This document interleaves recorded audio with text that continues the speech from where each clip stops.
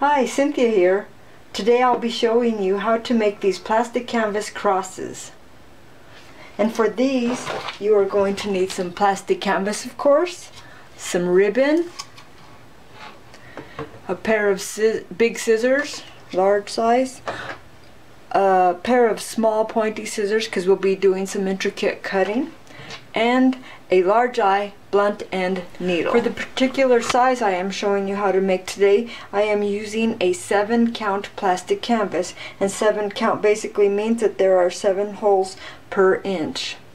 I like to work with the stiff canvas, but the only problem with that is it only comes in clear. What we want to do is count 21 holes in one direction.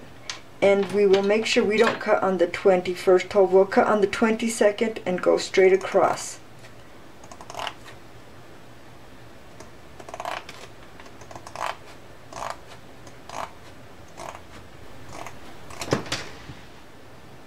Okay, now that we cut it lengthwise and there are 21 holes this way, we want to count 13 this way. So we will cut on the 14th row of holes up.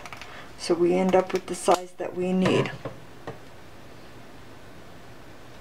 And it's important to know the number of holes in case you plan on making different size crosses, because they do sell plastic canvas with either larger or smaller holes. If you are using 7-count plastic canvas, it might be easier for you to just cut it 2 inches wide and 3 1/4 inches deep. I'm going to cut out the cross shape now using the small pointy scissors. The important thing about when you're cutting the canvas is making the edges smooth so the ribbon doesn't get caught on the ends. And don't worry if you can't see each cut I'm doing, because at the end of the video I'll hold up the pattern that I made that shows you how to cut and how to sew the canvas. And then you could just pause it, print the screen, and use it for your own personal use. And you will get faster at this with practice.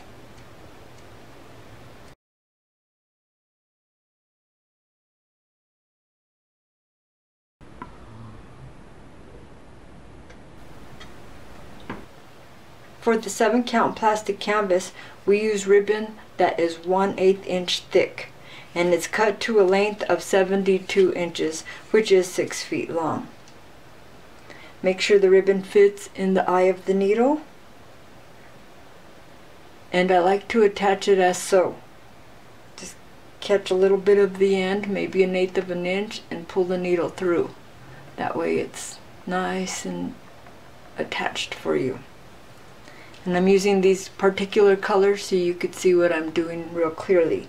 What I do is in the center, you could push the needle through any hole, it really doesn't matter, and 1 or 2 across, and then pull it through the same side. I'm just attaching the ribbon to the cross so it won't pull through.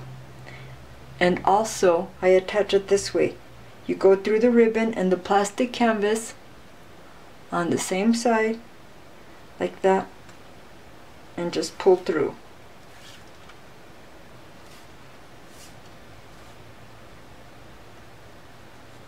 Oops, I didn't make it flat like I was supposed to. Okay, so your ribbon is nice and flat right now, and I think it's easier to work with when it is flat. What I do is hold it like that and start on the corner.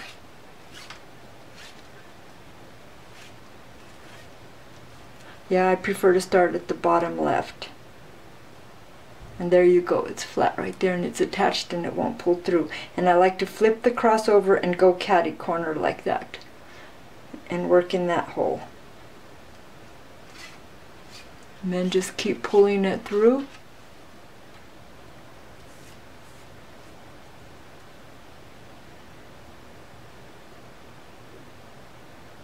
And then flip it over again, and since I like one continuous line of ribbon, I will do it one more time right there in that first hole.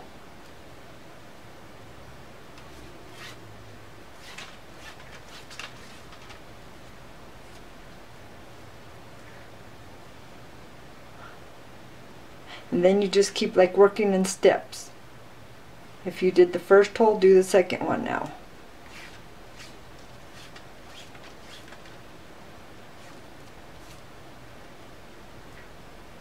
And flip it again and just keep working in order.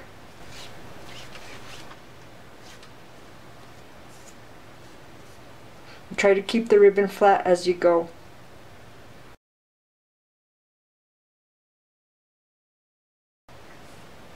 Okay, this is an important part right here. Okay, you're done stitching that last hole there. What you would do is go across like this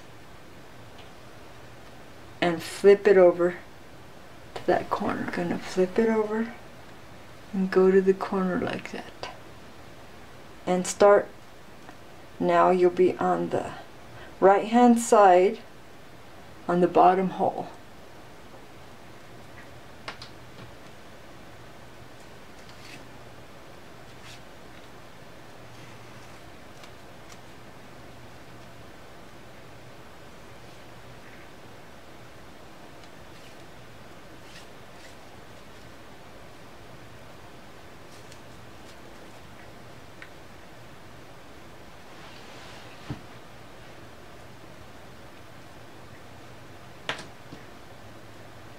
And since you always want a continuous line, which there is not one on the first stitch, you do that first stitch always twice.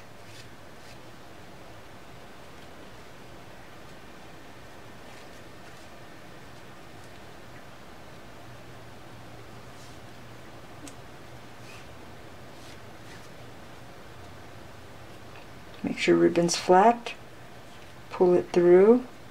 It's nice and smooth right there. Then flip it over and go to the next hole.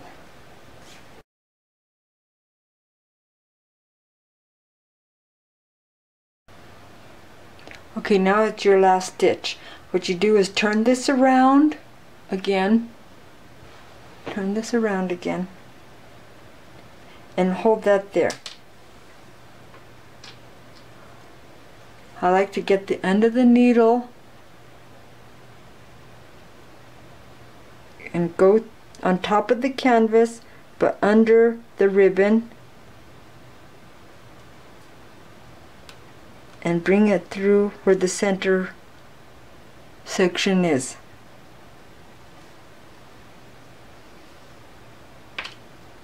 And just pull it gently.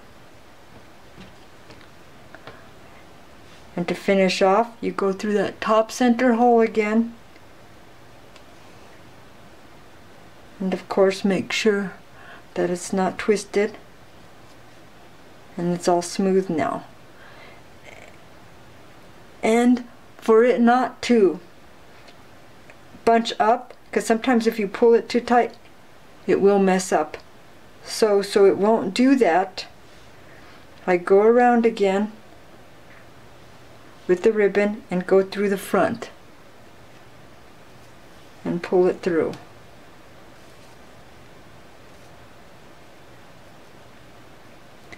And that way it won't pull out on you. And there you go. Okay, now that we are done sewing this, cut the very edge of the ribbon at an angle so it's less likely to fray. And there you have it. Bunch of plastic canvas crosses. You could either hang them on your rear view mirror or use them for a Bible bookmark. They also make great gifts for Easter or Christmas.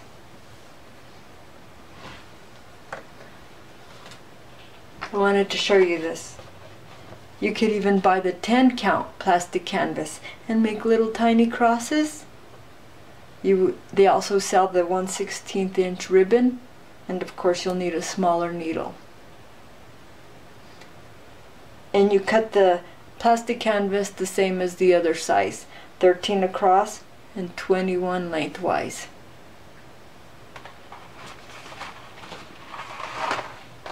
You have so many options when it comes to colors. Each store, Walmart, Joann's, and Michael's have different hues of each color. So you can mix and match. And they also have ribbon also. I used to make these for gifts at our local church.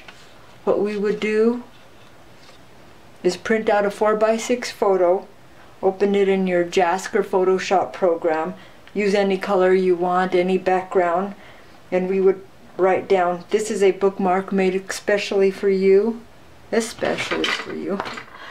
and we would put it in a Ziploc baggie,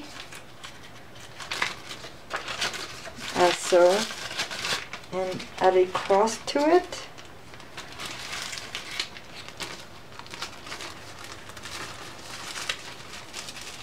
And tape it up and give it as a thank you for visiting our church gift.